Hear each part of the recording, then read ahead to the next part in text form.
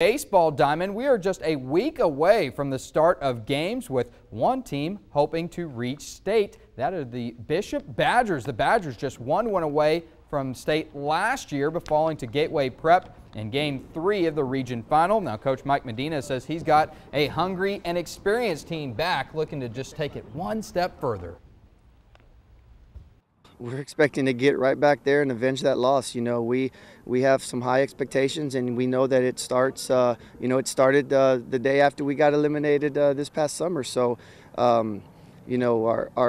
focus is high. Our focus is detail and preparation, and staying in the process and doing the little things at practice. That way, they turn into big things in the games.